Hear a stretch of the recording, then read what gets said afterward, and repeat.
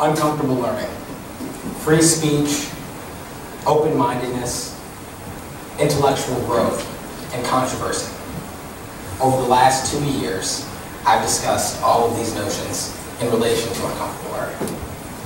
Uncomfortable learning is a student group at Williams College, and I'm the president. What uncomfortable learning strives to do is broaden the range of dialogue on campus, to broaden the range of political discourse, and to challenge students to engage with perspectives that are not just uncomfortable, but that are often very unsettling. Perspectives that many of us might find odious. Perspectives that some of my peers have found denigrating and dehumanizing. But why? In my time as president of Uncomfortable Learning, I've invited several speakers to campus, 2 of whom have been disinvited. One of them was an anti-feminist. The other has been described by many as a racist and white supremacist. As a black Democrat, as someone who considers myself a progressive, as someone who wants social change, as someone who admires Barack Obama and the legacy of Martin Luther King Jr., why am I inviting these speakers? Why do I believe in uncomfortable learning? For me, uncomfortable learning has a lot to do with finding out what matters to people and why. Uncomfortable learning is about realizing that humanity does not just encompass the things that we like, the things that we admire. Uncomfortable learning is about understanding that humanity also involves the things that we despise, the things that we loathe, the things that we hope we can change through building understanding, through pushing for social change, and through struggle. As president of Uncomfortable Learning, I've encountered many difficulties. I've had peers who've come up to me and they've said, "Zach, I don't think you understand." For me, this speaker that you're bringing, it's not just about intellectual growth. It's not just about intellectual development. This is personal for me. As an African American from a disadvantaged background, I've had to overcome many trials and tribulations and many obstacles to get to Williams College. And more than anything, I want to believe that, as Barack Obama said before he got elected as President of the United States, we are not as divided as our politics suggests. If I want to have faith in that creed, that means that I can never give up on trying to understand how I can use knowledge as a force for good. I see nothing to gain from hiding, from saying that because this belief, because this set of views, because these attitudes, whether they're about the relationship between race and IQ, which is something that a speaker I brought named Charles Murray posited as his main argument, whether it's about questioning the number of sexual assaults that happen on college campuses, whether it's about questioning the place of women in society. I'm not bringing these speakers because I agree with them. I'm not bringing these speakers because it would be easy for me to be friends with them. It's very difficult for me to bring these speakers. But I'm doing it because I believe that there is value in exposing what is wrong. There is value in saying, this is what an individual in a pluralistic democratic society has to say, and this is why I do not believe that we should go forward with this understanding of the world.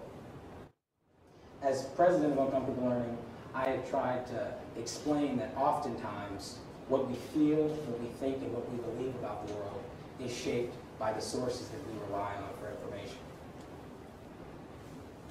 To explain one dichotomy, we're both familiar with MSNBC and Fox News. If you listen to Fox News, you're often receiving facts and information presented in a way that align with a conservative bias. When you listen to MSNBC, you're often receiving and listening to information that aligns with more of a liberal bias.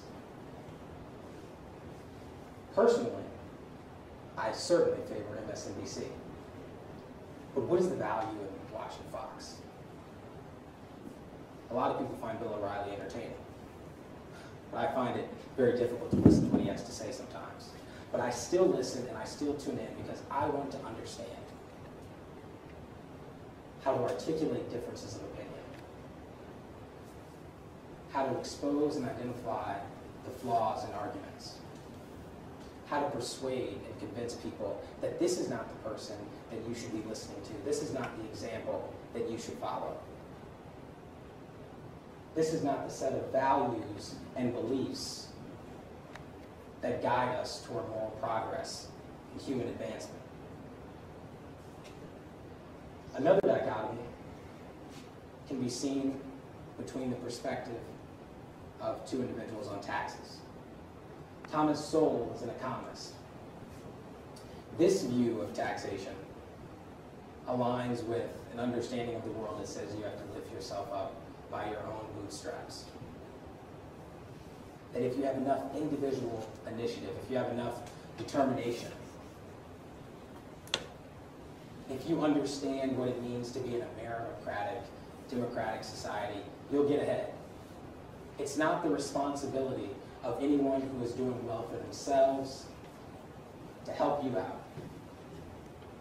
It's about you. It's about what you can do for yourself. This is a belief that is rooted in a certain kind of moral psychology. And there are a number of social scientists who have explained this. Jonathan Haidt is one who's written a book called The Righteous Mind that I highly recommend. In the book, he explains that morals are different for liberals and conservatives. That oftentimes liberals and conservatives have different moral psychologies that ground their beliefs. And that sometimes the truth is not about being heavily for or against something, but understanding that there's an understanding in between. But this is difficult to do. When it comes to an issue like affirmative action, when it comes to an issue like welfare, when it comes to an issue like Social Security, Medicaid, Medicare, healthcare, I support these things. I understand them as social programs, as legislation, as measures that are taken to enhance the quality of life of individuals who are not at the table, who do not have a voice. Thomas Sowell has studied these things, but he sees society in a very different way. How do we ensure that we are able to create the change that we want? It's very difficult to achieve change on a national scale. And talking with a number of my peers, I've realized that sometimes you have to say that the change that you want to achieve more broadly has to begin with something more personal. A peer once said to me that you can't always change an entire community, but what you can do is change the interactions that you have within that community. And I believe that uncomfortable learning is something that is very useful in trying to achieve that goal. It may be difficult to convince an entire audience of conservatives of why they should consider more thoughtfully liberal values, liberal policies, liberal measures, why they should consider the critical importance of empathy and kindness and compassion, and why these elemental values are critical for the advancement of society. But it has to start somewhere. It has to start with saying to someone, what matters to you and why? How else can you find common ground? How else can you strive to achieve mutual understanding? How else can you reach a closer approximation of the truth that is often messy and complicated? So while I vehemently disagree with Thomas Sowell on 93% of all political questions that we could possibly be asked, I try my best to read his work, to engage with it critically, to reflect on it, to think about how, if I were sitting at a table with him, I would articulate our differences of opinion. Not how I could just persuade him, but how, if I had the opportunity, I could demonstrate to a group of people why it is and what's actually better for society. is not what he's proposing in terms of taxation, but something very different. To show the counterpoint, this is Warren Buffett. Most of us know who he is. He's one of the wealthiest men in the world. Yet, his view on taxation is very different. He believes that the rich should help the poor. They should pay a greater share in taxes. I happen to agree with this view more. But for people who do agree with this view, I would encourage them to engage with the counter argument, and vice versa. A recent study that was conducted by the Pew Research Center looked at how millennials and Americans in general receive information and how they qualify that information and interpret it. And what this study showed is that social media and news websites are the most common pathways for people to take in information about what's going on in the world, particularly as it relates to current events. And so what does this mean for millennials, for students on college campuses that are my age? For one, it means that because we have things like Facebook, you can like the Wall Street Journal, or like the New York Times, or like the Weekly Standard, or the National Review, or The Nation, or Mother Jones. And you can set up a system in which all of the information that's on your news feed are things you agree with. Those are the things you like, those are the things you comment on. Everything else you ignore, everything else you block. Everything else, that people say things that you don't like and you get tired of hearing it, so you unfriend them. I've seen it happen time and time again. So when I talk to my peers who say, why are you bringing these speakers to campus? One thing that I try to convey to them is that I believe that college is the place in which we should try our very best to push our intellectual limits, to challenge ourselves to step outside of our own subject position, to try to understand how it is that we can make the most compelling arguments, the most compelling cases. And that involves understanding how we receive information, how we imbibe information, and how we use it. There's a concept that's been around in psychology for a while now called confirmation bias. And it essentially means that we look for information that we can use to support what we already think and feel about the world. And then we take that information and we roll with it. We run with it. We ignore everything else. If I read the New York Times and the Washington Post every day, I don't pay attention to what's in the Wall Street Journal, or what's in the National Review, or what's in the Weekly Standard. But I think that sometimes, to make that change on an individual level, to see if you can possibly reach one individual and help them understand why there's another way of seeing the world, why there's another way of approaching social problems like inequality, racial inequality, gender equality, sexism, is by saying to them, I see where you're coming from. I don't agree with many of the sources that you rely on and read daily, but I've engaged with them. Here are my thoughts. And here's where I think we might be able to relate.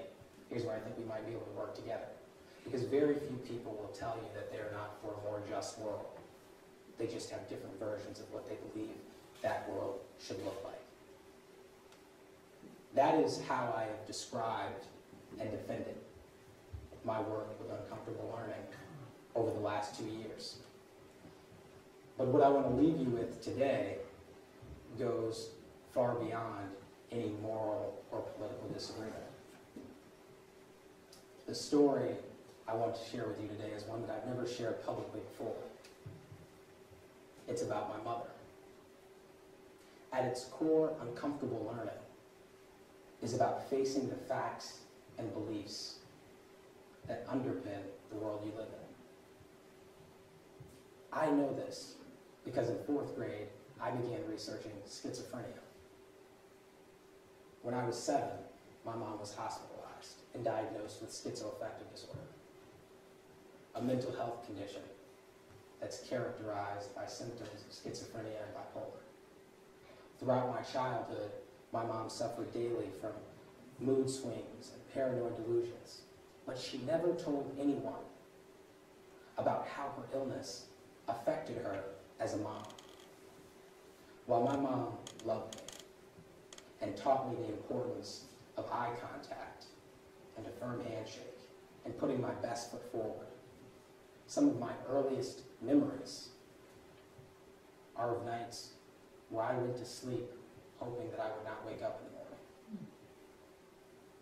Because of her illness, my mother's behavior was often unpredictable.